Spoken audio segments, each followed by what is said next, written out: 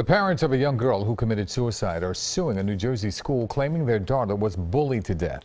12-year-old Mallory Grossman took her own life 1 year ago after she was bullied relentlessly by 4 classmates at Copeland Middle School in Rockaway. The Grossmans say they went to school administrators multiple times, but they claim nothing was ever done. I want them to care less about test scores, and I want them to care more about the emotional intelligence that our children are experiencing. The Grossman's lawyer says the families of the students accused of bullying Mallory are on notice for possible legal action, but there's currently no lawsuit filed against them.